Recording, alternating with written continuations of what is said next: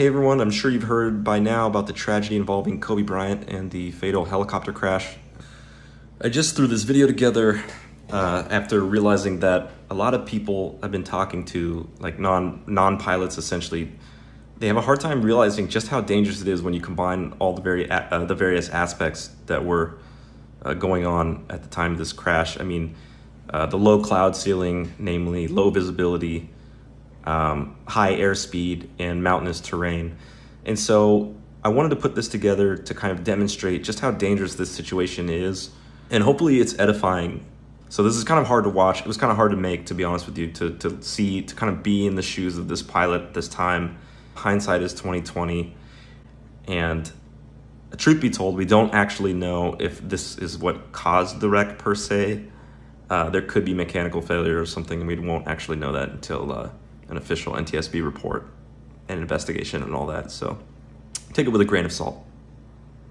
So I'm going to be flying the S76C, which is just a model that's similar to the S76B that they were flying.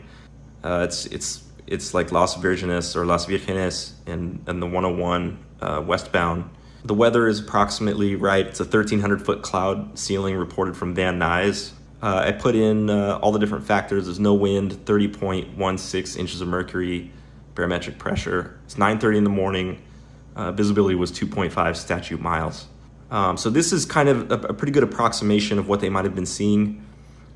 And then as a special kind of caveat to all this, I'd like to say that this is not supposed to be a recreation. We obviously do not know what really happened. There could have been a mechanical failure. There could have been something contributing.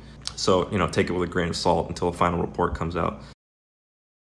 Okay, so this is flying westbound along the 101, approaching the interchange at Las Virgenes, the exit where the pilot made his turn. As you can see, this is very low. The ceiling is at 1,300 feet. I'm at 800 feet right here. I don't quite remember what his actual altitude was, but I couldn't go much higher here, of course, or I'll end up in the clouds. So there's Las Virgenes exit, and this is right about where he begins to make a 180, which I'll show. Again, I'm holding about 800 feet, as you can see. I'm going about 140 knots at this point, pulling the 180.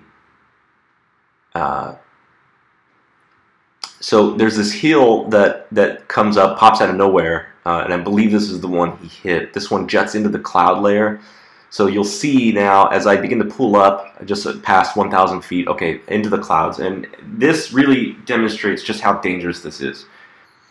So really 4 conditions make this incredibly dangerous when combined. For one, it's low visibility. You can't see very far ahead of you. You're forced to fly low to remain out of the clouds because the cloud layer is so low. So you're low to the ground. And then there's rapid elevation changes. So you're forced to hug the ground. And then finally, you're going really fast, so fast that it's difficult to make any corrections. Before you know it, you're upon a big obstacle, like a giant hill in front of you. Of course, hindsight is 2020. We don't really know if something else happened that precipitated the crash. But to me, this is a pretty plausible kind of breakdown.